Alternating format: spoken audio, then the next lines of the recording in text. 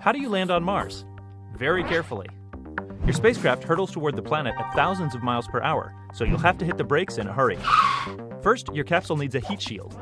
It protects the spacecraft inside from the heat and friction of entry into the atmosphere. Friction slows you down over 90%, but not enough to land safely. Use a parachute to slow down even more. Still, falling at over 100 miles per hour, you need the right system to land safely. Here are some options. With a small to mid-size rover, use a cushion of airbags along with retro rockets. Impact at 30 miles an hour and bounce to a stop. With a large lander, use retro rockets and landing legs to touch down, going about 6 miles an hour. Or with a large heavy rover, use a big jetpack to slow down to under 2 miles an hour. Then gently lower it on cables to land on its wheels. Any way you do it, you'll need skill and hard work. There's nothing easy about landing on Mars.